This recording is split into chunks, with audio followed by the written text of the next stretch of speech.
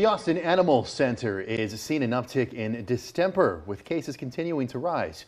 So far this month, the center has seen 39 positive cases out of the 94 dogs the shelter tested. At the beginning of the month, the shelter only had 6 confirmed cases since mid-July.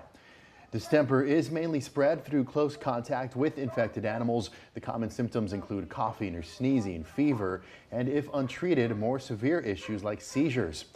Vets say the best way to protect your pet is just to get them vaccinated. And this weekend you can help out by adopting healthy pets as part of the Clear the Shelters campaign. For more information, just head on over to KXAN.com.